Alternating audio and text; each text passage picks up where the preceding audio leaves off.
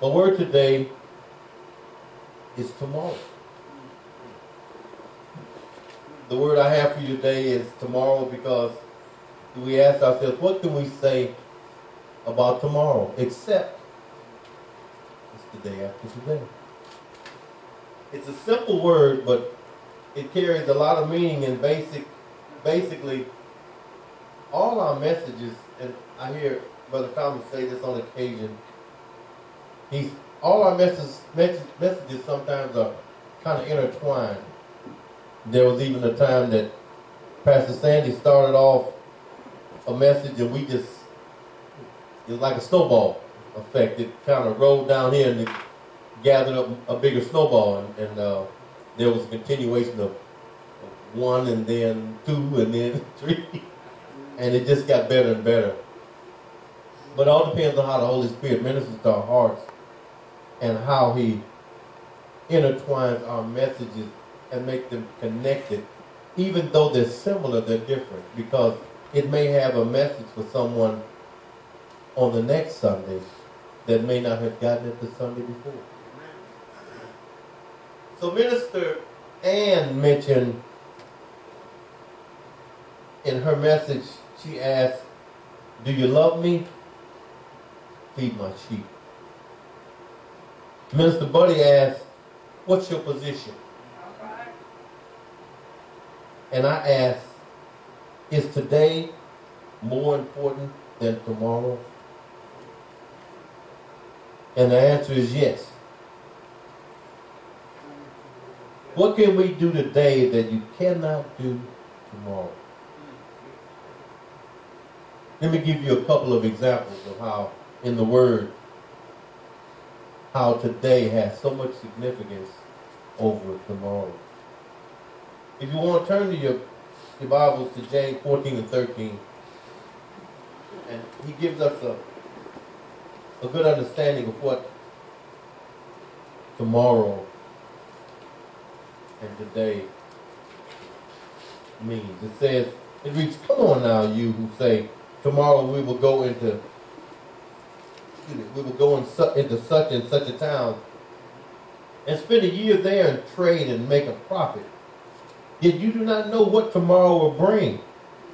What is your life? For you are a mist that appears for a little time and then vanishes.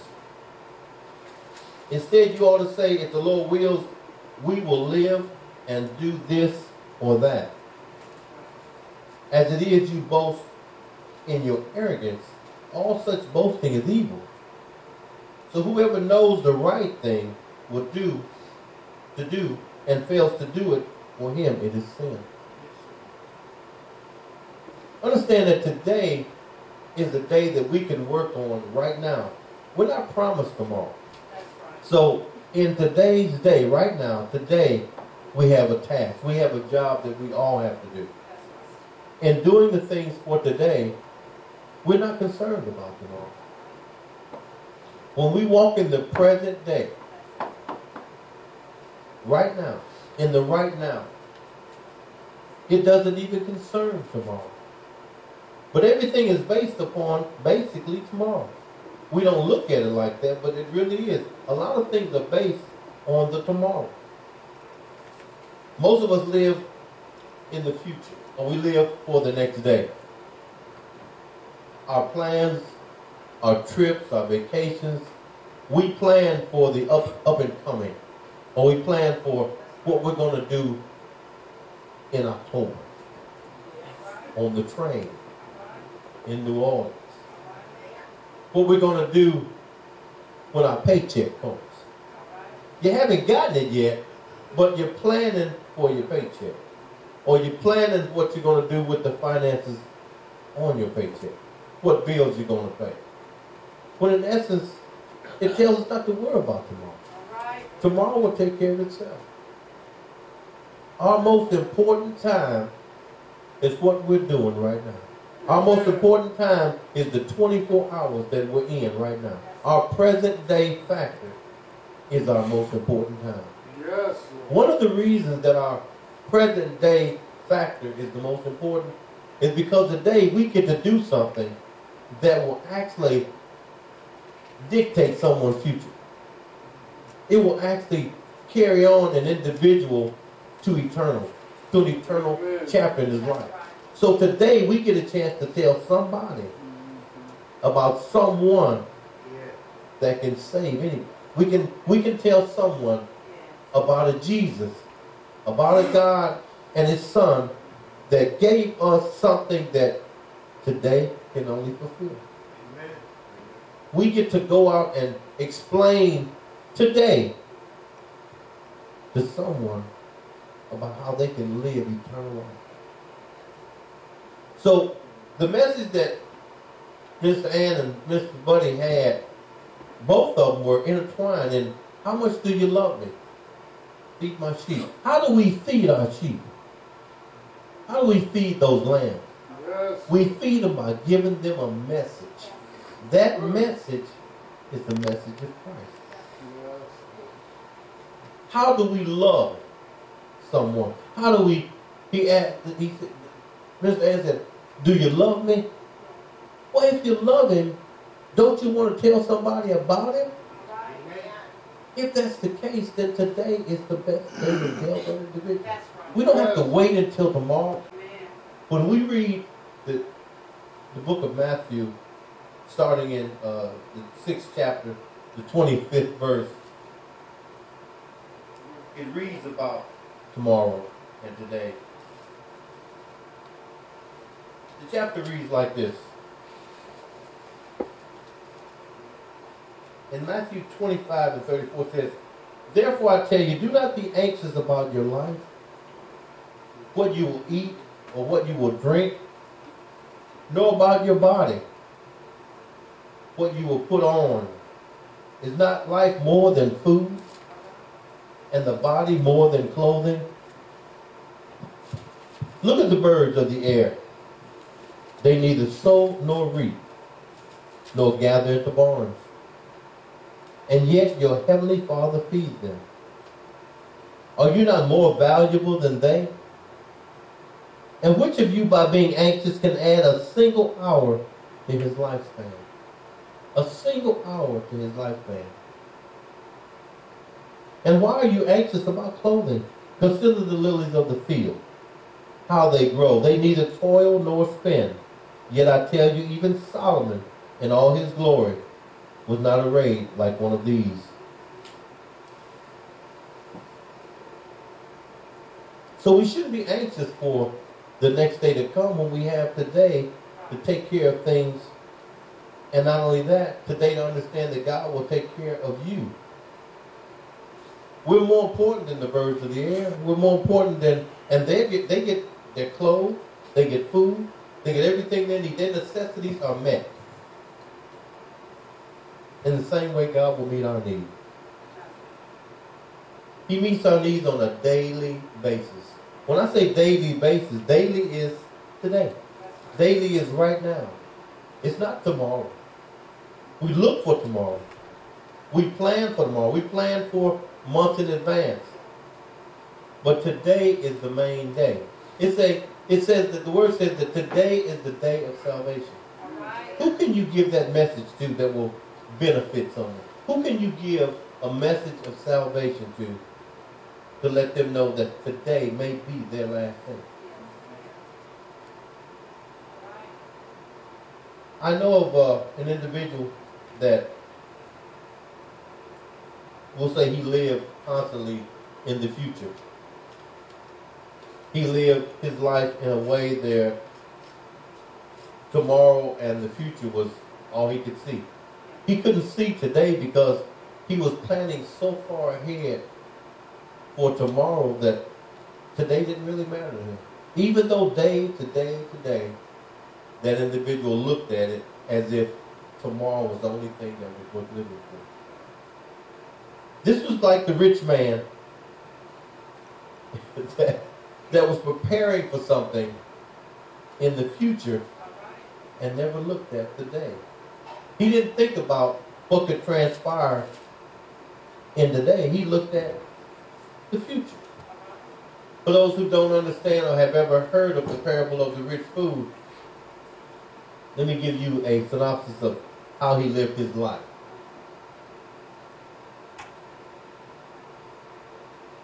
This certain rich man, he yielded an abundant harvest. So he made a lot. He had a lot going for him. He grew a lot. He actually was believing that everything he had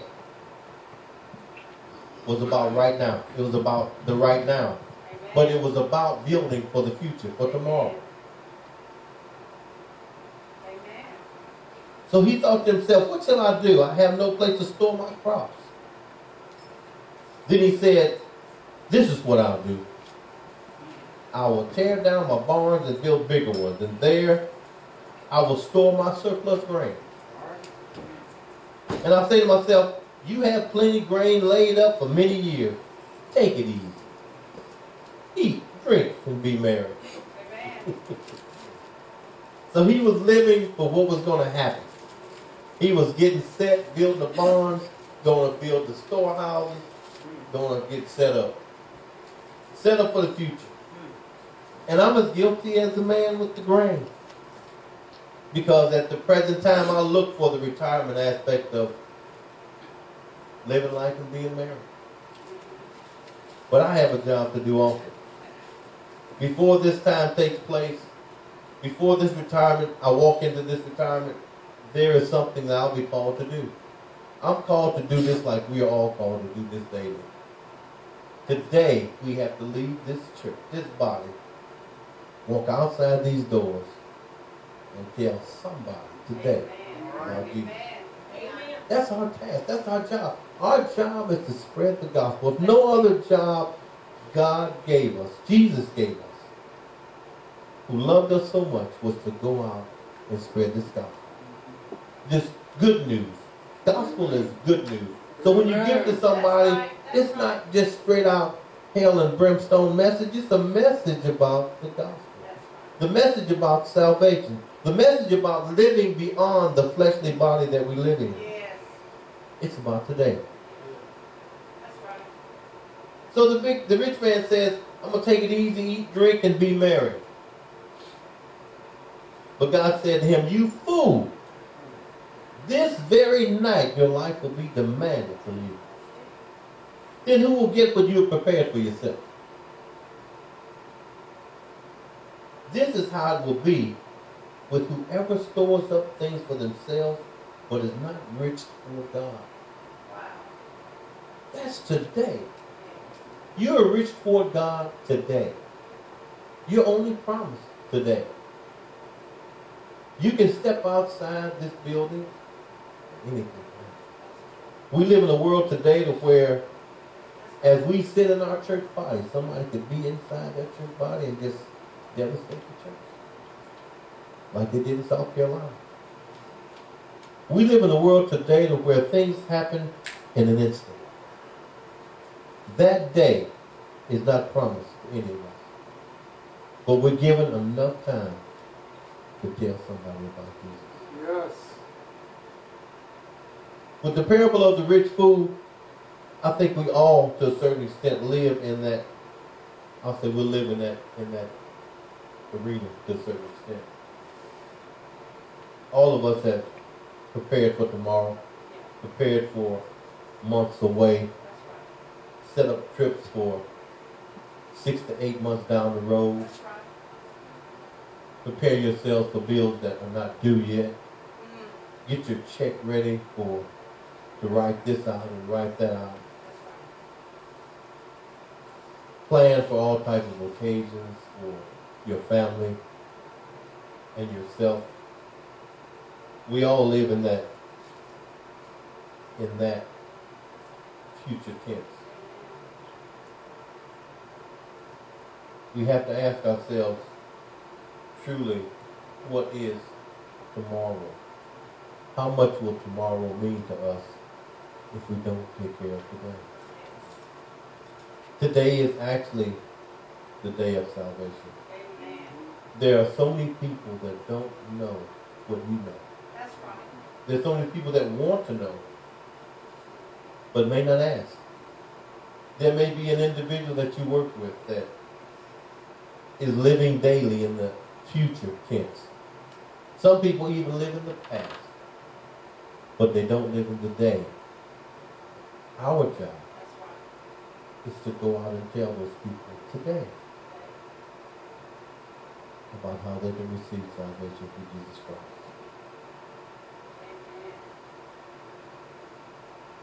You ask yourself, how many people in my neighborhood are not saved,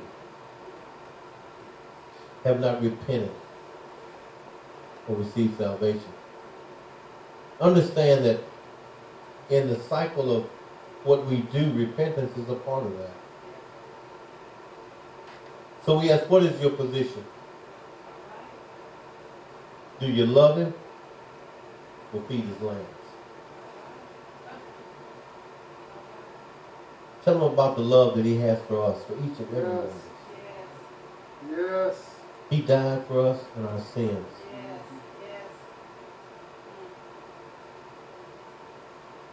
He intends, more so than anything else, to see us again in his glory.